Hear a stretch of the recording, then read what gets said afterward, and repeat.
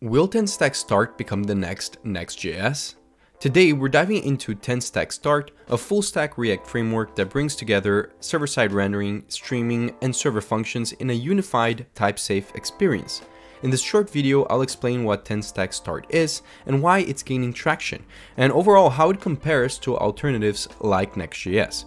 I wanted to make this into a longer tutorial, but TanStack Start is still experimental. I will show to you how to test it out if you want to, and explain its many important features. But before we get into this video, if you could leave a like and subscribe, it would help a lot. Let's begin by exploring what TanStack Start really is. TanStack Start leverages the powerful TanStack router to offer a full-stack solution that handles everything from server-side rendering to streaming, all while providing a seamless integration with server functions and a strong focus on type safety.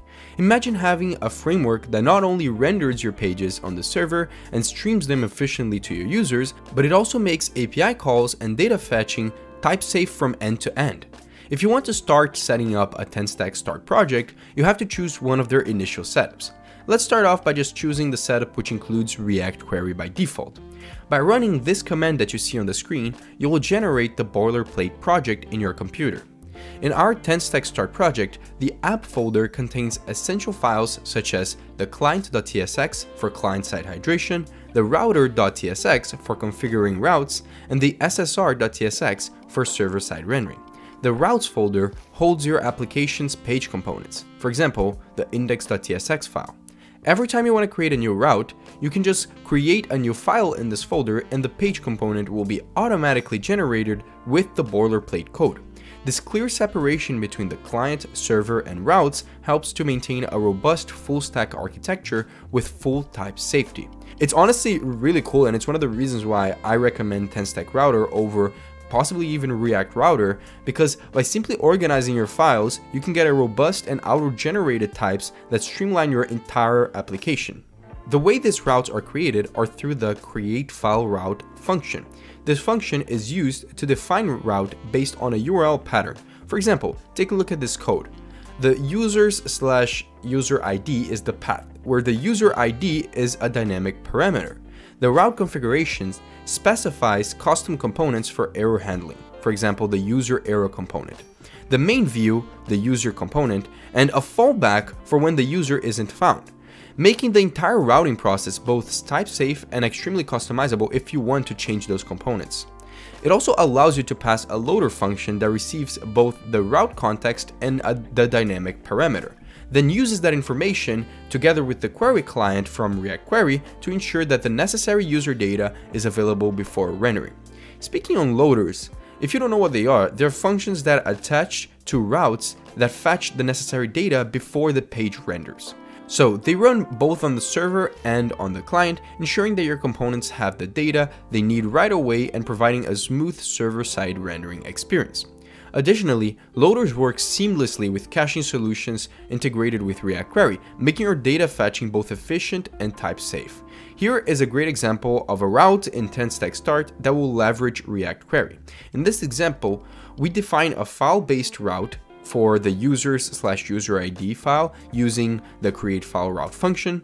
The loader calls the getUserById server function, which leverages Prisma to fetch a user from a database. You don't have to use Prisma, but in this example we are. The route specifies the custom components for error handling and a not found scenario. Inside the user page component, we retrieve the initial data provided by the loader and use the React Query's useQuery hook to manage and cache the user data, allowing for efficient data refreshing with the refetch function if we want to.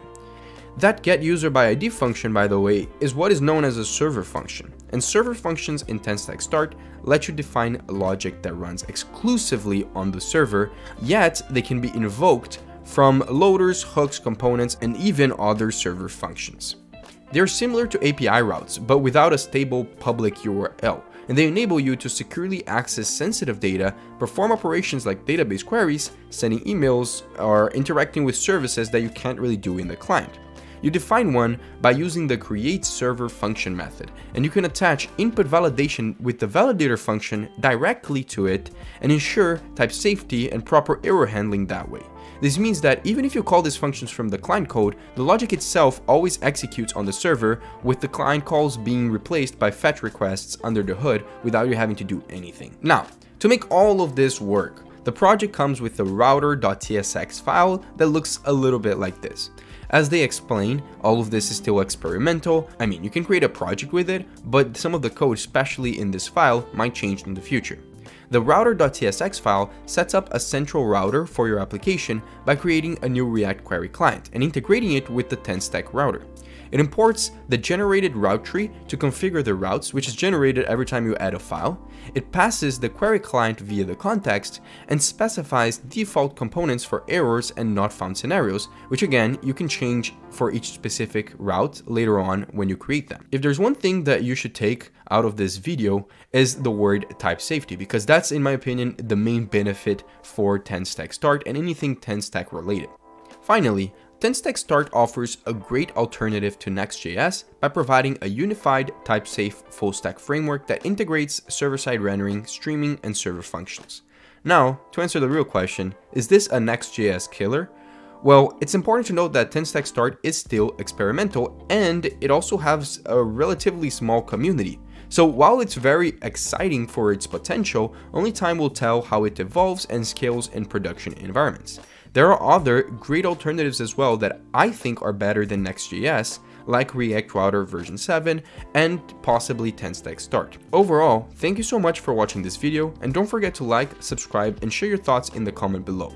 Also, sign up for my newsletter at the top of the description so you can get announcements and discounts when I release my new reactjs paid course. Again, thank you so much for watching, and I see you guys next time.